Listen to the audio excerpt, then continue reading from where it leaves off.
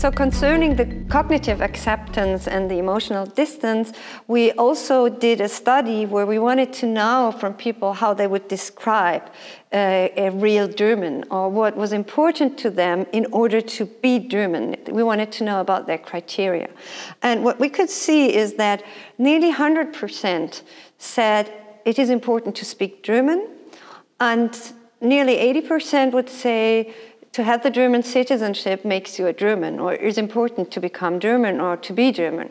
And this is quite a modern idea of citizenship, and citizenship laws in Germany were only reformed in 2001, so it's not so far away, but people have understood about this model, and they have understood that being German is something that can be achieved and is not only something that must be inherited.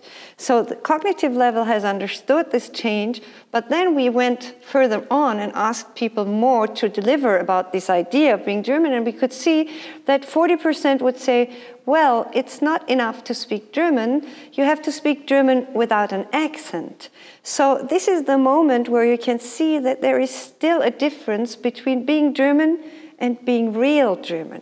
And this is something what Marine Le Pen in France is very much putting her ideas on, that you can become French, but you're never real French. And in the UK, we have this idea of, well, you can be British, but you can never be English. So this idea of a mismatch and divide in society, which in the end accepts diversity as a cognitive fact and as an empirical given, but emotionally still puts positions of people in society concerning acceptance and belonging, is something that we can see also in our empirical data.